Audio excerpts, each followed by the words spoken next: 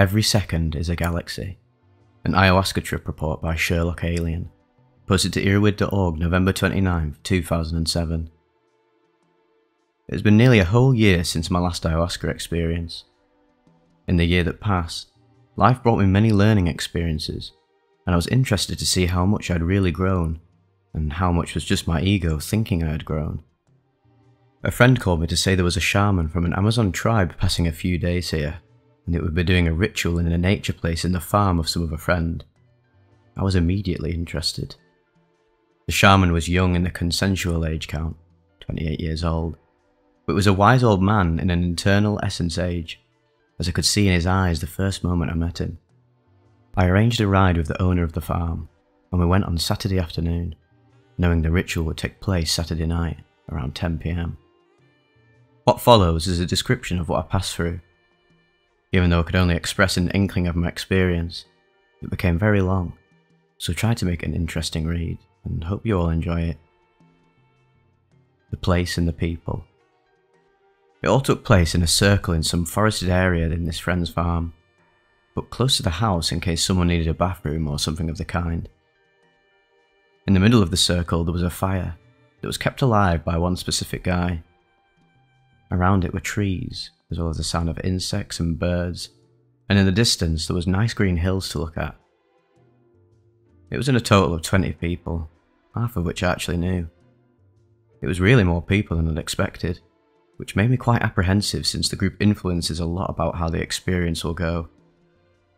There were about 5 people who were taking it for the first time, and all of the people in the ritual were reasonably young, in their 20s, and there were 6 females in the group. In Santo Daime rituals, normally they divide the circle so that one half of it is where the females are, and one half where the males are. They say it has an energetic reason, but the shamans don't do that in this tribe. It is a less rigid ritual, so the girls and the guys were sitting mixed. The girlfriends could stay next to their boyfriends as well. The shaman explained to the first timers a little bit how each person will go through their internal voyage, and how it may at some times get rough, but that he will be there taking care, and that the difficulties and also the purging and cleansing, vomiting, crying, sweating, nose running, is an important part of the process that some may have to go through. He also explained to those that didn't know that he would be singing in his own language, but that the language was not about us understanding the lyrics, but rather to feel the energy of the sounds. Each song had a definite objective, some to increase the visions, others to increase the strength, others to bring an inner peace, etc. He then said it would start soon, that we should all concentrate, and he went to walk around the circle a few times smoking his natural tobacco in a shamanic pipe. And so, it starts. The shaman took 2 glass bottles out of a bag with a thick brown liquid inside. He made some prayers in his native language and started giving to people. He gave a counterclockwise order, each time looking at the person first, then filling up the glass accordingly to how he felt it was needed for each person. In my turn, the first bottle was finished, and he was already on the second one. This made me a little apprehensive, wondering if it would actually be enough, especially since last time I took the first glass, it was not enough for the trip to start. How little did I really know. He filled up the glass almost to the top, and I drank it down in a few big gulps at once, feeling that very strong and particular taste. The shaman then started singing very low, and was gradually getting louder in the perfect timing as I started to feel the energy. This energy started like a peculiar lightheadedness, and increased to a strong body feeling, almost as if my parts were melted together. Sometimes it was very hard getting out of a position, but really stuck. One position I stayed for long moments, for example, was sitting down with my legs crossed, holding my face with both hands and with the elbows resting on my legs. Many times I lost sense of where my hands were, as well as where my face was, and I started having visions of fractals, shapes. After some time had passed, the shaman asked if those that were not feeling anything yet wanted to take a second dose. I was feeling it, but I said I wanted to anyway. I felt as if I wanted to go all the way down the hole, inspect my soul from the very beginning, and I gulped down the second glass, feeling that soon I would have one of the strongest experiences of my entire life. The eternally long peak. The visions had increased tenfold.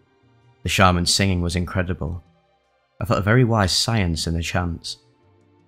The songs were fractals in themselves, with a very intelligent mix of repetition and changes.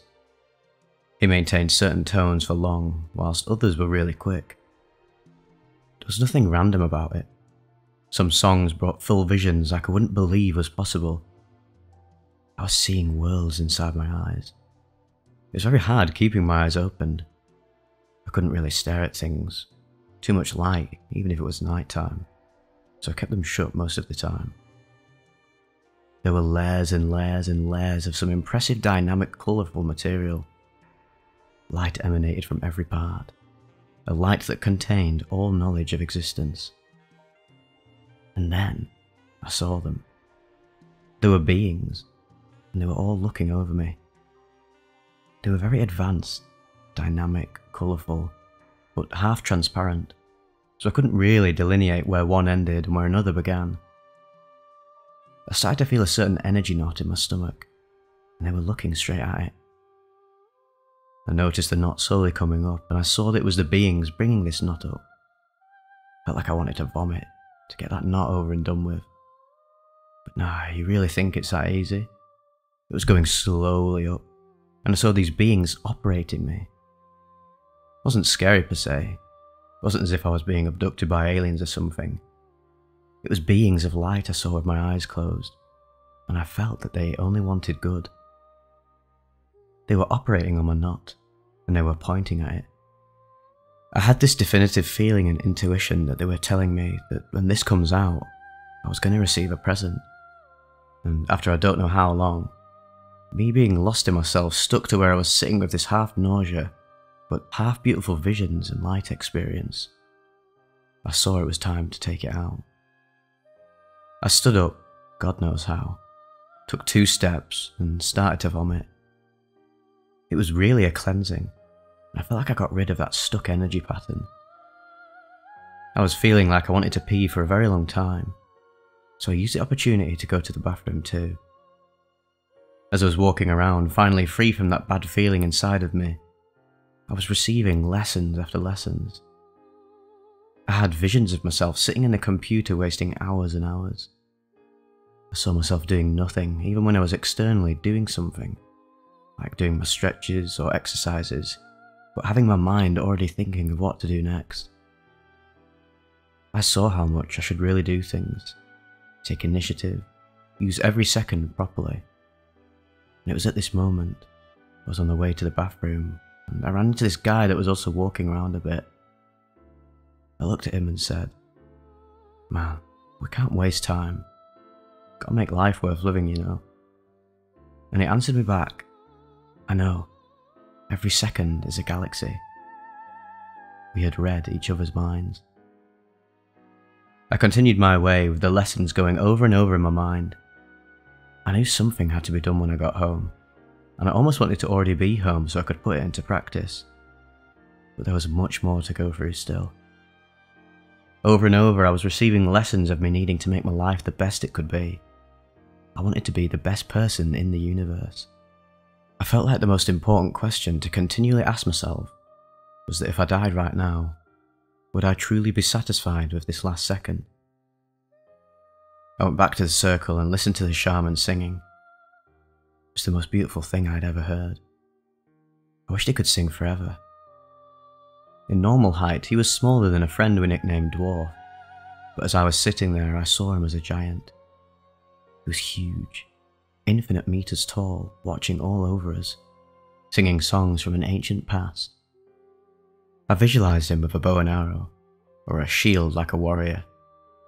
He was fearless and didn't hesitate for 1 second, even though he had the huge responsibility to deal with everyone's energy. Every once in a while, someone would vomit. This was a part of the ritual though, the language of the bowels. The incredible part was that the person was not alone in this. We were all there with them, whoever was going through purging.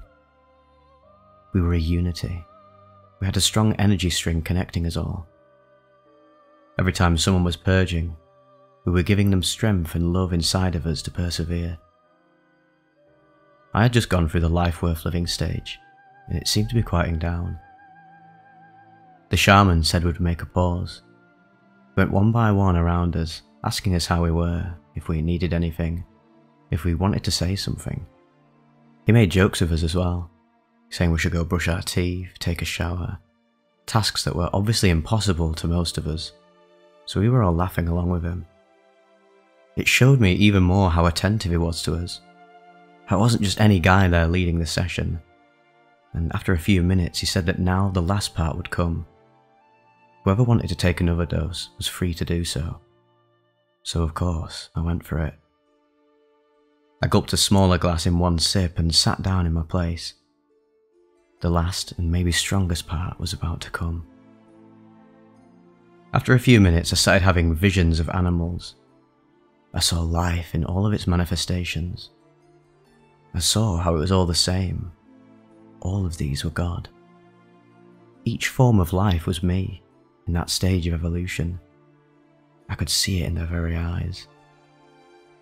A vision of a butterfly came, and I saw God, or consciousness, or myself, trapped in the butterfly's body. I saw that part of the story where I was still a butterfly. This was followed by a vision of my dog, and I saw in her eyes how she was also consciousness, being received and transformed according to her innate possibilities. I felt sorry for my dog, for still having to go through so much evolution, so many lives, till she reaches the end. I thought of myself and how I'm further up the ladder, and I saw how this doesn't make it easier at all. The more we grow, the more responsibilities we have. We have to take account for everything that is below us, to be able to know everything that we have passed through until our stage in evolution. It is akin to pushing a coil, a spring of some kind, that the more you go forward, the more strength you have to make. I saw how life worked, like some sort of game. Just like we can visualize a game of chess, for example, I visualized what the game of life was really about.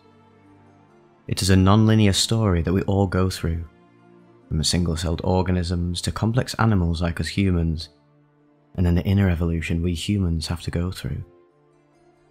All forms of life are consciousness manifested in these particular bodies, having to go through the experience of that level, dying, being reborn, and it's a lot of suffering, a lot of learning, but the universe feeds on its very essence. In this interconnected system, each form of life is like an alchemical mechanism, receiving, transforming, and emanating certain vibrations needed for the evolution of that consciousness, and for the cosmos itself. Life is an integral part of the universal balance. It all depends on us. While I was having these visuals, a friend touched me. I opened my eyes and he asked me to come with him. I went with him, and somewhere a bit farther away, the shaman was sitting down in the forest, and he asked us to join him. I lit up a joint I'd pre-rolled and we all started smoking. The shaman looked at me as if he knew what was just starting in my mind. As I sat down with them and closed my eyes, there came the negative visions. I felt all the excesses and non-harmonious things we humans do. I saw oil spills, murders, animal mistreating, dogs being beaten, pollution, fights, and I cried from the bottom of my heart. I cried so very strongly, and then it would get calmer again, to which I would cry once more, and this would occur in cycles. I felt the universe itself worked in some superimposed cycles, like gears connected to each other. It was the same with time, which is cyclic, as the Mayas saw it, even though from our perspective it gives the impression of a linear time. And the same it was for my suffering. It came and went with a rhythm. I felt like I had to go through it. I was going to see those things for as long as was necessary. I continuously went back to crying a lot, seeing all the shit humanity makes. I was like Atlas, holding the weight of all the earth, barely supporting. I saw Mother Earth being raped, and I was being crucified for it.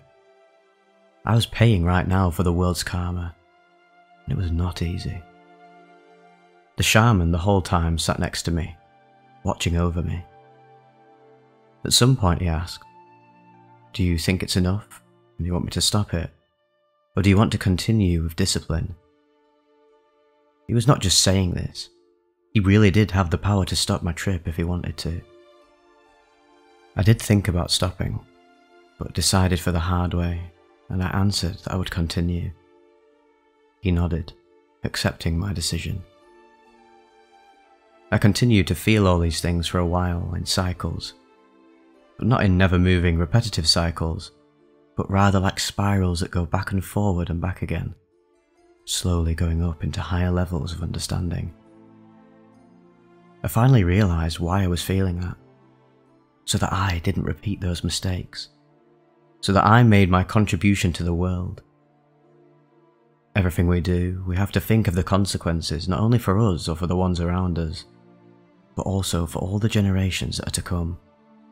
Every decision must be done with all our great-great-great-great-grandchildren in mind. After this, the trip slowly settled down and the shaman closed the session. I could not help but feel thankful for all of these visions I experienced. Even with all the hard parts, it came with a feeling of hope, of a positive responsibility, and of a desire for getting better.